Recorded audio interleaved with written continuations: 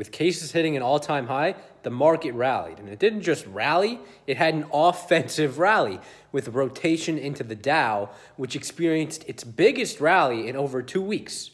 This is coming off of record COVID cases and many states reversing lockdowns, pausing lockdowns, lots of rising concerns about COVID. But the market didn't seem to react. Why? Because yesterday, the case count came down a little bit. Wasn't a new all-time high yesterday. Wasn't a new all-time high today. But I have a particular reason for that. It seems like, and we can go back into the data, Sunday is a slow day for COVID. So that explains today. Saturday looks like it's slightly less busy for COVID. The days really matter in the weekday, and you can't judge anything off of one particular day. It has to be, 3 days or a week. So we need to give it a couple days to see what's happening. I don't think that is the top. I think we're going into a new trend upward that is similar to the initial trend upward.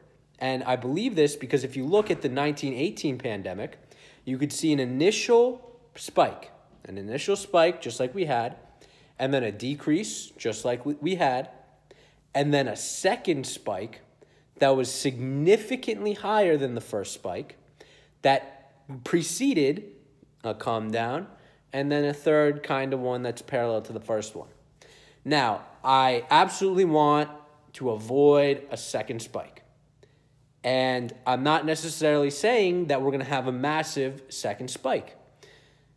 But we're having a second spike bigger than the first spike we had. And I can't ignore that fact. It is a fact. Another thing that has me concerned is closings. When we got to like 1,000 cases in New York, we closed down New York. When we got to 5,000 cases in Texas, nothing happened. Restaurants are still open. It looks like they're starting to do something with restaurants and bars. But there's a point at which the outbreak is strong enough that it's gonna keep spreading. And it looks like that's happening.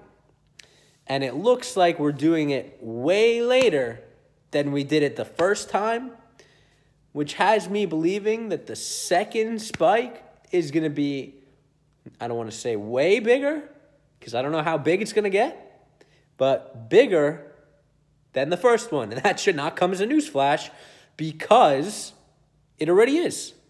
But the thing is that has me questioning reality. Why is the Dow rallying more than 2% today, which is the combination of the most cyclical stocks? And I understand Boeing is the main reason for that. And the 737 doing its test flight today. Good news, should be good for Boeing, heavily weighted in the Dow. I get it. But it's leading. This was a rotation. We've talked about this rotation into the NASDAQ, out of the Dow. This was a rotation out of the NASDAQ into the Dow.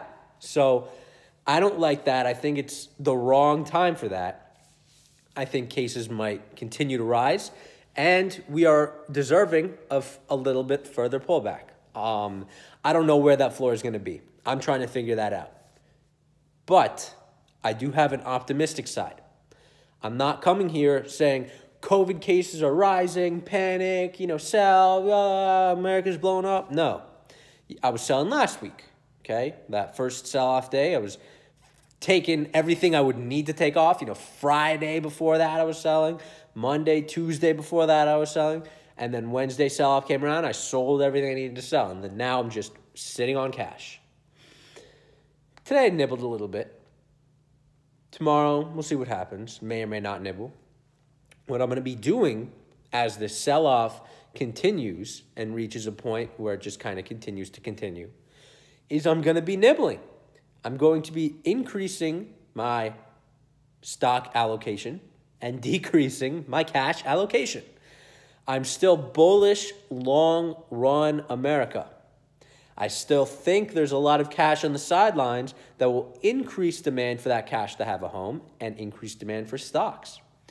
I'm aware of all the stimulus that is happening that will pump money into the system that will find its home in stocks and other investments. So the stock market is where I want to be. It's where I want to park my money. But I'm an active manager. I manage based on what's happening. And the way I see it right now, or did see it a couple days ago, is the risk-reward premium isn't ideal in the new money flow favor. So if you're buying, your potential upside is very little, but the amount of risk you're taking is very big. The risk-reward doesn't match up. I want little risk and a lot of potential. It's the opposite right now. So I'm keeping my cash on the sidelines. I am nibbling at small opportunities I see here and there, just a light nibble. I didn't sell 100%. I sold 70%. And I'm going to be adding to stuff as it starts to sell. And I'm going to be nibbling on the way down. So I don't know how low things are going to get. I just don't. I might be wrong. Maybe we'll just continue. Maybe we've hit the high of COVID cases. All of that. But in the meantime, I'm sitting pretty, watching the market do its thing, and expecting a little bit more pullback. And once I see that, I'm going to start nibbling, start nibbling, start nibbling, start nibbling, start nibbling. So you'll know, you'll understand what I'm doing. I will let you know what I'm nibbling. So until then, tomorrow. Peace.